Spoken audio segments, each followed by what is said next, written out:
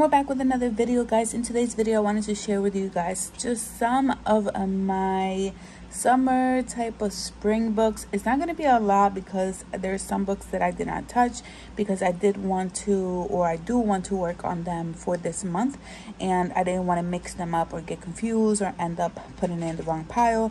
So I'm only going to be going through the books that I'm not going to be touching for the month of September, and then go based on those. Soon you guys will see my entire collection later on, sometime this year or in the beginning of next year if God permits.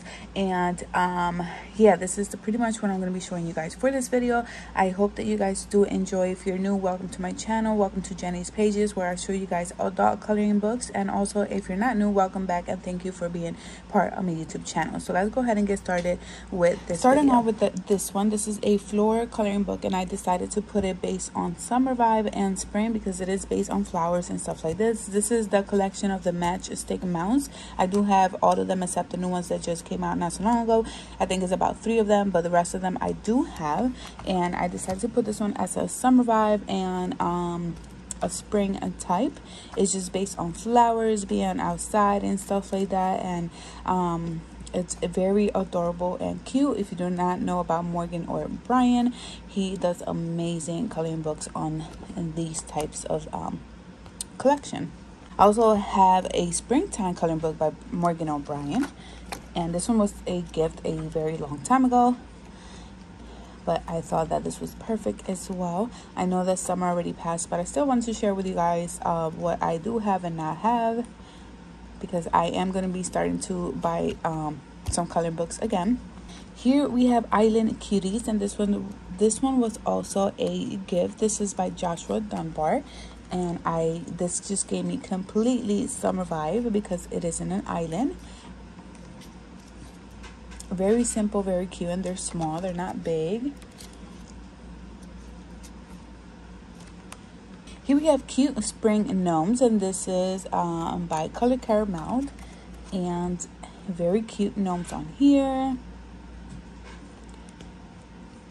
And very simple. It's not like super detailed or anything like that, but it is based on summer and spring and stuff like that, so just outside vibes.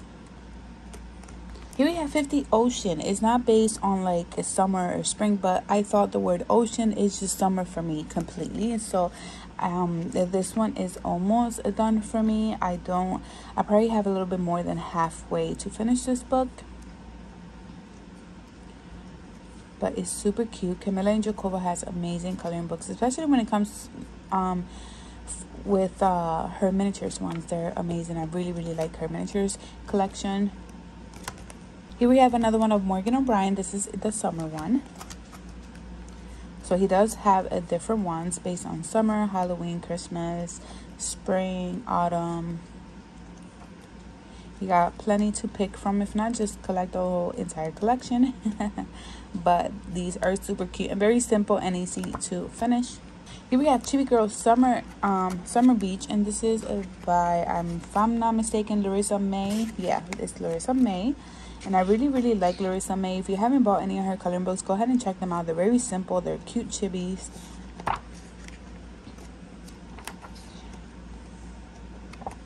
Here we have this one. This one is the 50 The